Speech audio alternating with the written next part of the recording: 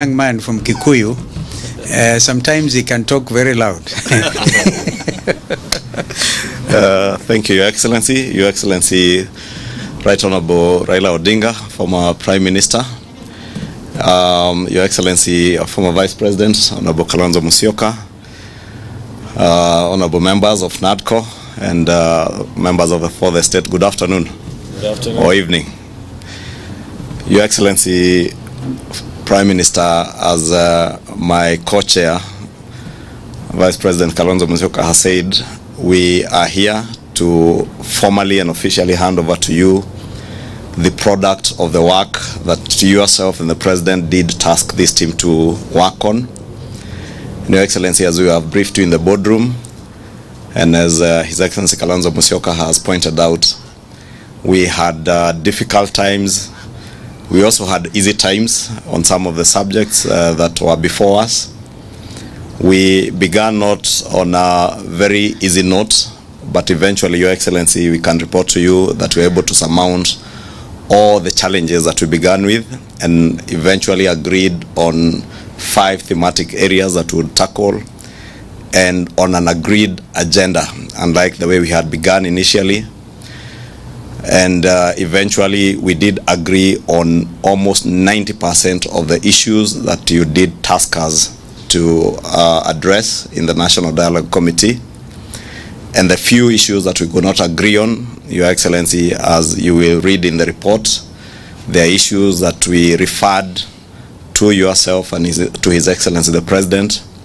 But by and large, Your Excellency, as you have just told us there, the most important thing for this team and for our nation is not to forget what led us to the National Dialogue Committee, that there are indeed lives that were lost of Kenyans, there is property that was destroyed, and our economy taken aback for a moment.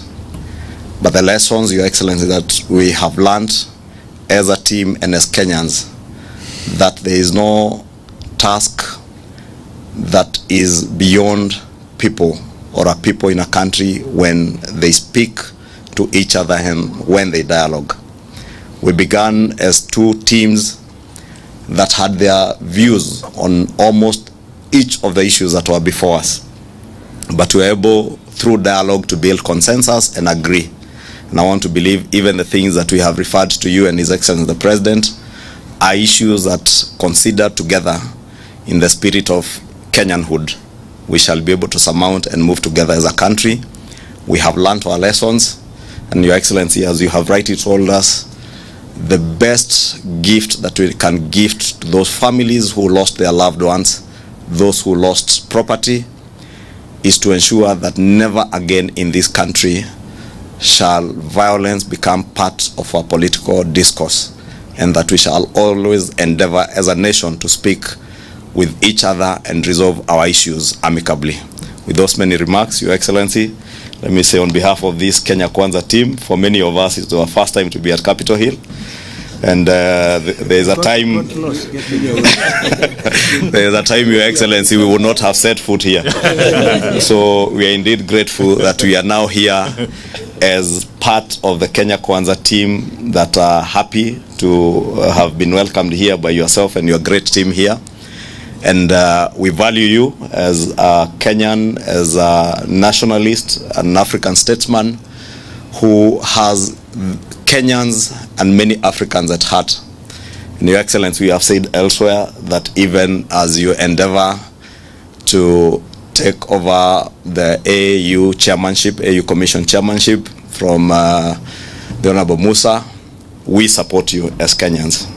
And we support you because you go to the AU not to represent Azimio or ODM, that you go there as a Kenyan. And whenever any one of us as Kenyans is gunning for a continental and international job, we are obligated as patriotic Kenyans to support. And we support your candidature, Your Excellency. And if there is anything we can do, we are ready to do, Your Excellency, to make sure that you clinch that position, because we know you have the stamina and you have the determination and the Pan-African spirit to be able to serve not just the people of Kenya, but the people of Africa and the world at large. Thank you. Thank you, Kimani. Thank you. Thank you. Just the report. Just come forward. We just now. Forward.